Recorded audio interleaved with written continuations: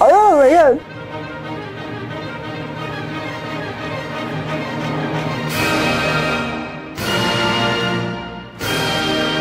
You are now reacting to the 7-member rookie boy group ENHYPEN in their 2021 release Drunk-Dazed.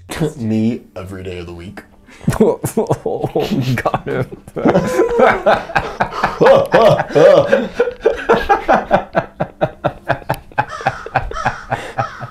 What's ENHYPEN? ENHYPEN. Good question. What? ENHYPEN derives their name from the symbol hyphen. Similar to how a hyphen connects different words to discover new meanings, ENHYPEN aims to connect, discover, and grow together to create a new act. So about this song. This music video covers the story of blood-drinking beings that use parties to lure in their prey. Did she say blood-drinking beans? Yes. Wait, no. Blood-drinking beings, yes. Oh, I thought you said beans.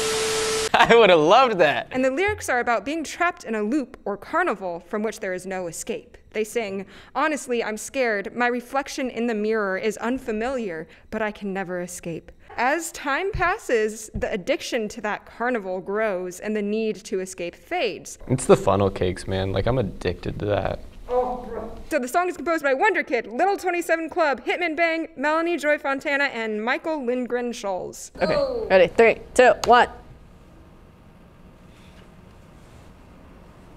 Young love. Never mind. Maybe? Maybe? I love this. This is ballad written all over it at the beginning. Like, oh, I'm about to listen to this great ballad.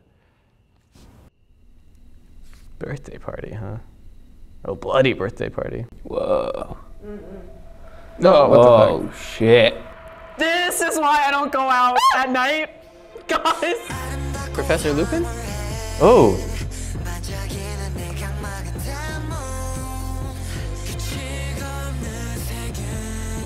Clubbing bass. So the bass and the melody are in parallel, except for the last note.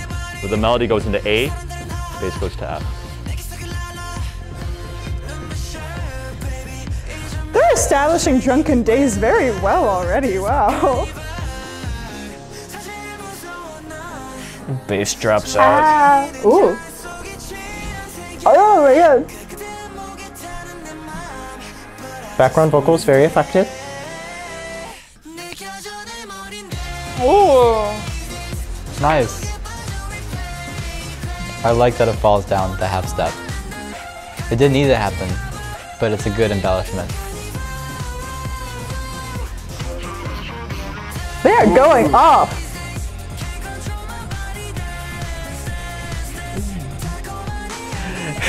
little falling chromaticism that they keep using. It's nice. Nice. I think it's a major. It's a major one chord on the verses, and the chorus is minor. Hey, he drinking blood? His own blood? No! Ew! Gross!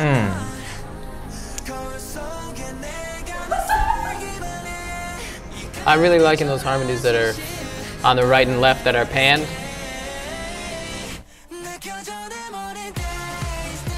I love the instrumentation. It's really smooth. Yeah. And warm. Very glossy. Glossy. Yeah. Word of the day.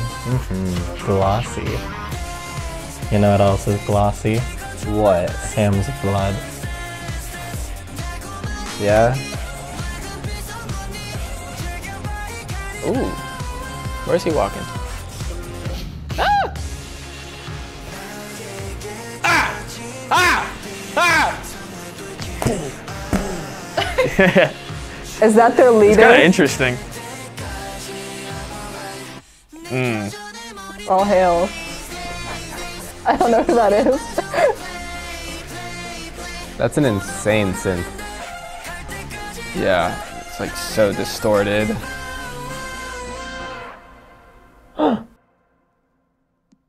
How could you do that You on the stained white carpet? Your mother's gonna be upset with you.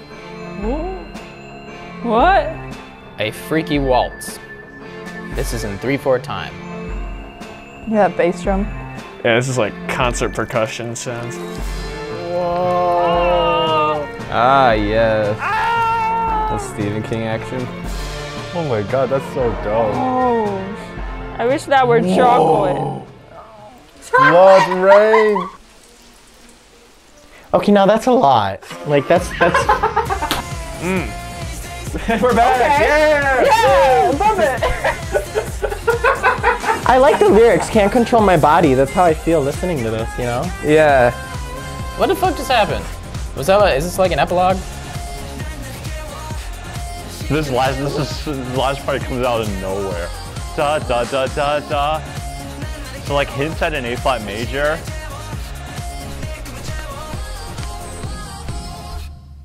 Ooh. Yes. It's super resonant bass at the end. Oh, Cool. you gonna drink your blood again? No? Okay.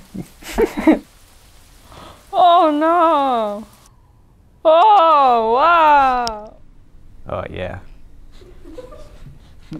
Why is it still going? Still going. Bonus track. Bonus track. What? She's going I to the mean, party. she was really late. She was really late. She was really late to the party. Yeah. Wait, whoa, what? Whoa, what? She picked up that book and then wanted to go to that bloody birthday party, and then just like completely missed it. Bummer. Rookie mistake. She missed a pretty fat hang, it looks like. That was a good hang. I think sonically they really captured that feeling of Drunk days. being blasted out of your mind at a party where the music is too loud. Let's paint a picture for a typical college dorm party, not dorm. Frat party? House party, right? Doesn't have to be a Maybe frat 2 party. floors, some bedrooms upstairs. The main party is downstairs. You need to go to the bathroom. If you've had a lot of drinks and you're feeling really nauseous and you're like really not okay, you go upstairs. You hear the bass from below goes boom, boom, boom, but you can't really make out exactly the sound.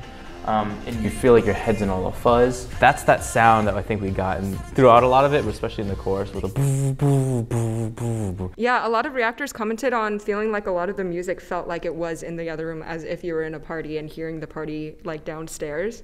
Is that mainly just some sort of distortion effect, or do you know what they did to the synth to make it sound like that? That type of effect is basically just like a high cut. Just a high cut like, EQ. Because high frequencies don't translate through walls and ceilings, but we do as low frequencies. Nobody got my ghost. We translate through walls. Yeah. I think there was. I mean, like I think on the distorted synth thing, there was a little bit of a high cut for sure. Definitely, at least in that bridge. And then having the sub bass be really clean helps create that vibe too, of just like, because when you hear something through a wall, it's like kind of sounds like warmer, and you get only those low frequencies isolated, and that's just what a sub bass is. It's just like only the lows. There's no upper harmonics. That part of the chorus right beforehand is all a big anacrusis. It's all a big pickup. Yeah, because when the first time you hear it, the beat doesn't drop until days. So it's part of the pre-chorus, like bar, like meters, where it goes da da da da da da days, and that's like 2, 3, 4, 1, 2 da da da da. That's 3 whole beats. Just 1 beat is missing from that bar of an anacrusis, which is really long for a pickup. Usually you just have like the bum bum or bum bum bum, but to have 3 whole beats at this tempo, da da da da da da, and it's so noodly too, da da da da da da da. It was very literal days as they sang days, days, days, because they were just going days, days, days. There was a little bit of, what's like the colloquial term? Slide? A Slides, gliss? slides, A little like gliss down? Slides, a little glissando, little slides down. Days, days, days from do, ti, to do. Which gives that kind of daisy, like woozy, nauseous feeling that comes with inebriation. I was thinking instead of nauseous qualities, I was thinking that it was just a lot of like the like instability. not jerky, not instability. but it's not lopsided. It's like I think it's like your whole world is just right? a little lopsided. So it's just kind of floaty, maybe. I kind of like the vibe of the carnival part. How I don't know, it just sounded super open and washy, like you were lost in like a kind of fun house. Just how resonant like the snare and the bass drum were, like the dum cha cha dum cha cha, and it was just like you're kind of floating in this atmosphere that they created. I think the strings in that part, they kind of echoed what the vocals were doing in the bumping sections, like with that 5 sharp 4 5.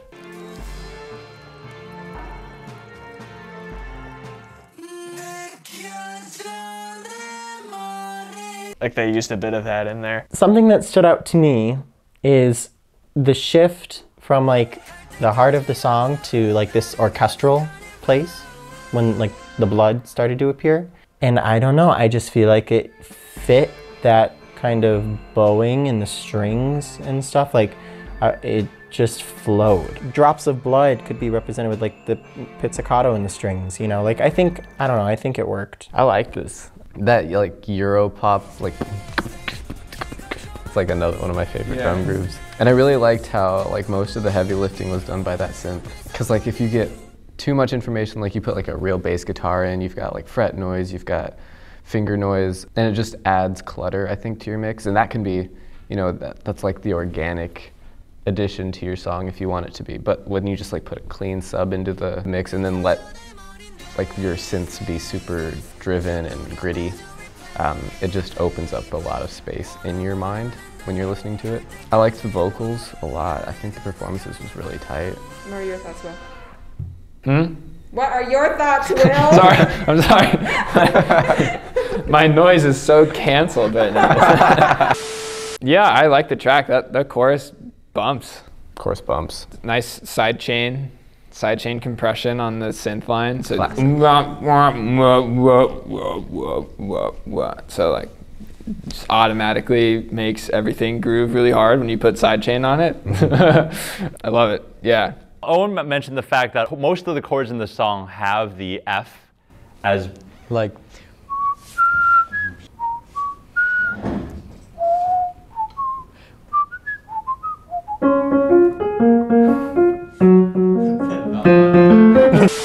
So we have D, which has an F, and then we have slash, which has an F. But the thing is, they also, over the D flat major, was it the D flat major? They had like that. I really like that because really it's cool. the sharp nine, so there's sort like of. a bit of vagueness. But then when they get into the pre-chorus, suddenly you have, which doesn't feature this at all. But this feels so refreshing in the pre-chorus because of how everything is F, F, F, F, F, F, F. And then you get to A flat and then D flat. the female voices, which sadly Owen did not hear. It's like I didn't hear that. That's different. There was the part where it was like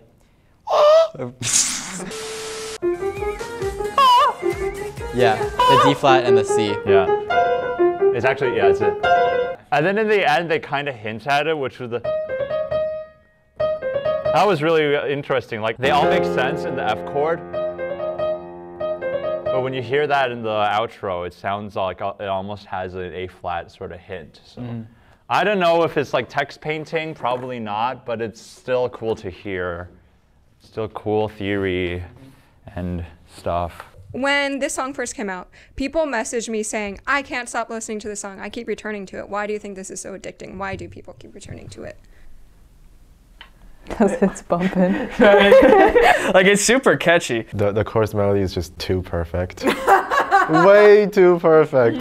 For level 1 melody writers, it's like, oh, they'll write diatonic and then it doesn't really make sense. And then level 2, it's like they'll write in diatonic and it makes sense and it's really catchy. But like the highest is that they will use some chromatic notes, but it makes sense and it is catchy. That's like the hardest thing. And that leap,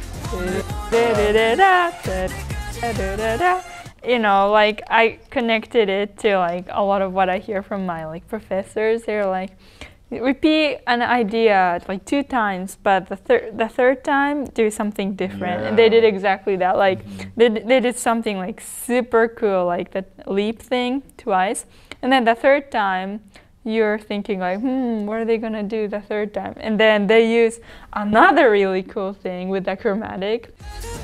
The half step. Yeah, the half step thing. So it's like, you know, the first 2 times they did something cool, and then the third time they didn't let us down. For me, there are 2 different kinds of like cycles in the song, or things to make the music sound cyclical or round or like repetitive, like you're going in, like you're stuck in a cycle. And the one way is the typical carnival sound that you get when you break down the middle, where it's just the ba-dum bum ba-dum bum ba-dum. There's something about that that always like sounds very circular. But for the days, that sounds like you're running into a wall, bouncing off, and then running into it again. So that's why it's addicting? So that's like the repeating. No, because it feels like you're stuck in a cycle. Like you just keep like going. And it's just very, I don't know, it gets really stuck in my head. And it gives you that like sinking kind of lurching feeling. Then why do people want to return to this so often? Oh, I love that feeling. It's great. It's like right so when you're on the edge of a roller feeling. Coaster and you're like that just in anticipation or like going down, or I don't know. It's just one of those songs that proves its points so well. Like it just sounds exactly how you would want it to sound. Not even how you expect it to sound, but you're like, oh, let me listen to a song called Drunk-Dazed. And then you're like, this sounds like Drunk-Dazed. Like, damn, good job.